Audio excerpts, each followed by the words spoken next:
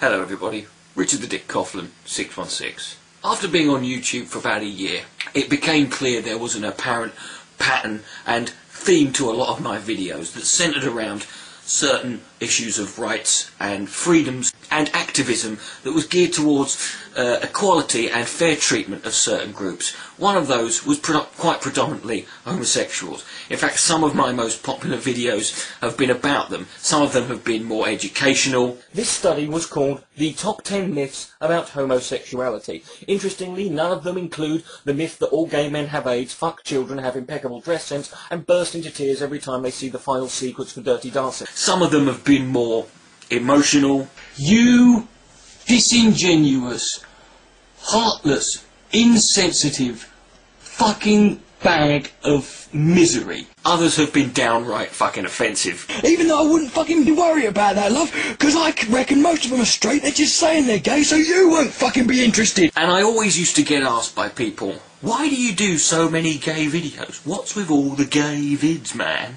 Well, I'll tell you. At the age of 19, for those of you who have had the glory of seeing me from head to toe, you'll notice that I often on occasion have a habit of dressing and appearing to be what some people might call a bit fruity. This is perfectly fine. It's something I always used to do on purpose. I'm a skinny, pasty white guy. I've got all the machismo and testosterone-fueled, hairy, bollocked, fucking animalistic male tendencies of a piece of boiled celery. I played into that sort of fashion and that kind of appearance of looking like I did. I wore skinny tight jeans, I wore skin tight leather jackets, I wore vests, I got tattoos on my arms, I had long hair, either that or when it was shaved fucking off. I would go out looking as gay as a fucking Christmas tree. And I did this on purpose, because I was always getting called gay. And I don't like to say the word accused. I hear that people say that all the time. I was accused of being gay, as if that's some sort of negative accusation. Someone should automatically label you. You're fucking gay. Yeah? Want me to prove it to you? But one night, when I was walking home, looking particularly spangly, I walked down an alleyway. That's not a metaphor, by the way. I walked down a literal alleyway, and I ended up having the shit kicked out of me by a group of, I think it was 4 lads, I can't really remember, who had been in a bar looking at me funny purely because of the way I was dressed, of my clothing, of my appearance, of my demeanour. It was of nothing more than that. But as I laid there with my head swollen and my sort of mouth bleeding there and my ribs aching, I kind of had this revelation in my head as to why I think bigotry of any description is the most pointless and destructive and absolutely vile form of human nature. And it is part of human nature. But I'm not going to be one of these people who says that bigotry is always learned. I don't think it is. I think it's a natural instinct for us to hate and be fearful and aggressive and be scared and intimidated by that which we view and don't understand. And I knew at that point that no matter what I was, it didn't matter. It's what people perceived me to be. And whether or not I was gay or not didn't matter, because I just laid there on the floor knowing that at that moment I was in a position. I had walked a day in the shoes of someone who has to live like that openly in places that are much more hostile than where I come from. I bind the spirits of darkness. I take authority over the principalities and powers of hell. I bind the strong men in Jesus' name.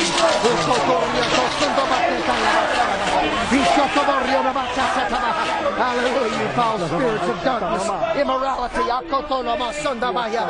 I take authority over you in Jesus' name.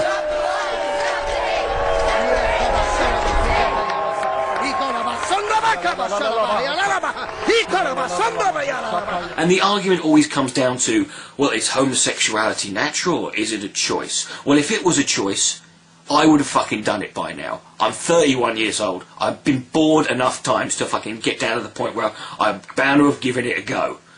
So it's not a fucking choice. You cannot say, I was born this way. I don't care what scientists say. But whether it's natural or not doesn't even seem to be an argument to me. It's not an argument as to whether it's natural or not, because whether it's natural or not doesn't fucking matter. What people want to do with each other is their own fucking business. But the reason there's so many gay people now is because it's a chemical warfare operation. I have the government documents where they said they're going to encourage homosexuality with chemicals so that people don't have children. In many ways, our bigotry and tribalism that leads to things like homophobia are unfortunately natural, instinctive responses to things. They are things that scare us because we don't understand them and because we've never been exposed to them enough to fully comprehend what these things entail and who these people who represent this group actually are. The homos don't think people have freedom of speech. This guy's showing you right here what the homosexuals think of the U.S. Constitution. Whether something's natural or not doesn't fucking matter. Because nature doesn't always get things fucking right. Nature fucks things up. We know this. We can look at the world and look at the great things nature has given us and know that nature doesn't get things right. But the difference is, we do not always have to bow down to our nature. We can change our nature. We can learn to deal with our nature if we want to. The sad part is, in the natural world of homophobia and homosexuality, this group outnumbers this group, and this group has decided that this group has to change. We're going to turn now to an issue that has people around the country taking sides this morning, all because of a teenager who seems to have issued a kind of cry for help. Several dozen protesters unite today against what they say is an anti-gay organization. We're here to show them that this isn't the only choice. Shame and fear is not the only choice. His parents enlisted him in one of the faith-based programs which claim to help people reject homosexuality.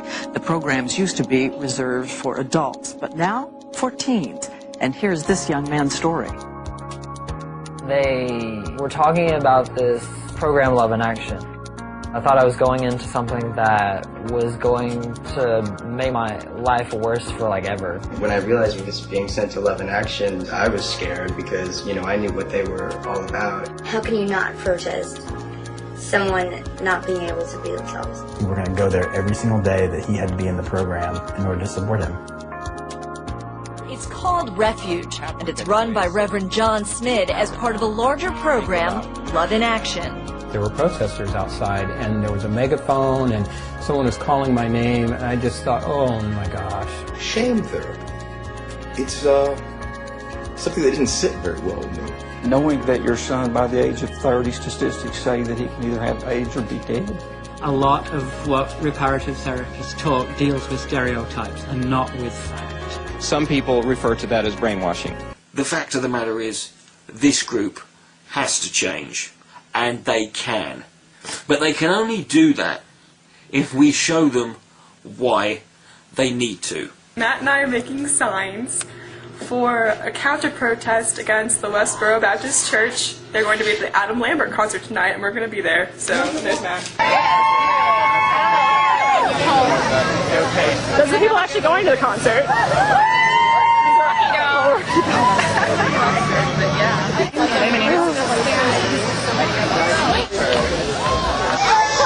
He's going away now. The Westboro Baptist Church didn't show up, but Adam Lambert did. Yeah. So, it was awesome! Because these people don't need to change. But when you try and undo people's innate biological fucking nature, it gets pretty ugly. And it gets even uglier when these people start to really show their true colours. AIDS-rotten, dying, spotted faggots are organizing under the banner of gay rights. We have nothing but hate and contempt for these people. Sooner if they take all homosexuals from one city and just put them in the city of their own. We don't need it flaunted. They're not being persecuted in any way.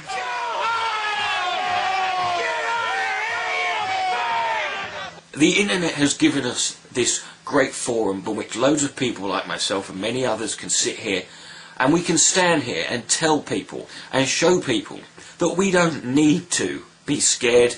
We don't need to be afraid. What are you going to be scared of? What are you clinging on to? Think little remnants of an ideology that should have died long ago, back from the fucking dark ages of humanity, that you want to cling on to because you feel that's the one thing that defines you. And if you let that go, God forbid you should acknowledge that you're wrong about something, because that would be acknowledging that your God is wrong. I believe what they believe in.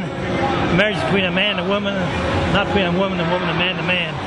God designed that in a natural way, Adam and Eve, and two men can't provide a child, and two women can't provide a child. And it's not always religious people that are homophobic. I know that. Most of the homophobes seem to be religious. Homosexuals are not looking for the activists, are not looking for the white picket fence. They don't really want marriage in the traditional monogamous sense of a lifelong relationship. The reality is that most of these activists are looking to attack the institution of marriage because it is something that was given to us by God, something designed by God.